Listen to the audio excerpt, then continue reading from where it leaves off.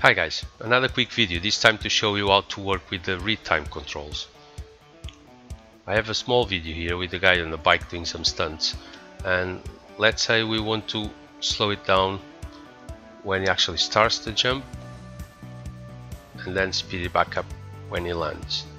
We can do this easily with the Retime controls. First let me just cut the video here and let me cut it again here.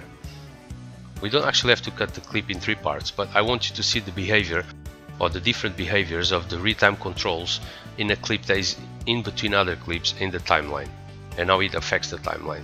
Because there's 2 kinds of behaviors. One, if you have the selection mode or the arrow and you select Retime controls and you just drag it, this will slow down your clip or this part of the clip, but it's going over the other clip. It's not pushing it forward, it's just going over it. See? And when you speed it up, it creates a gap. It doesn't bring the other one back. On the other hand, if we select the trim mode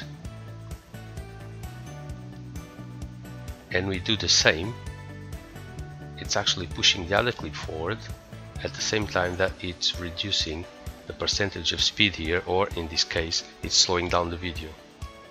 And again, if you speed it up, it brings the other one back. It does not create a gap between the clips. These are 2 completely different behaviors for the same Retime control, depending on if you've got the arrow or the trim edit mode.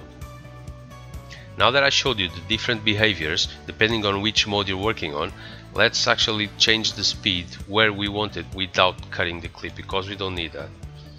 So let's open the Retime controls and we need to select Retime curve 2. But instead of Retime frame we want speed, so check Retime speed. We can get rid of the Retime frame, we don't need it. Now we can see the speed line here, which is constant throughout the clip. So we're going to drag the marker to the point where we want to change speed, which should be about here, and we're going to add a speed point. And then again there. We're going to add another speed point. Okay, now we have the 2 points here. So if we want to change this part of the clip, the one that it's in between the 2 points, so we're going to select edit mode and we're going to drag this point to, let's say, 30% of the speed. As you can see, this is slowing down and this part of the clip is being pushed forward. So if we play this now, you can see it's slowed down and now speeds up again. Let's try again. There you go. Of course, this means we have a abrupt transition of speed here and another one there.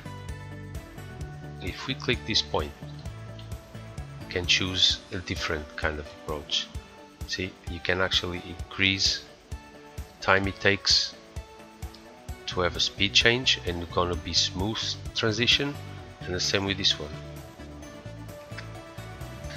So if we play the clip now, you see it's much smoother, the transition of speed to slow and then fast again. And that's it guys, that's just the basics of Retime controls. I think you can do enough with this to start with. So if you like this video, please give it a thumbs up and subscribe, and if you have any questions just leave them in the comment section below and I will try to answer them as soon as possible. Have fun guys.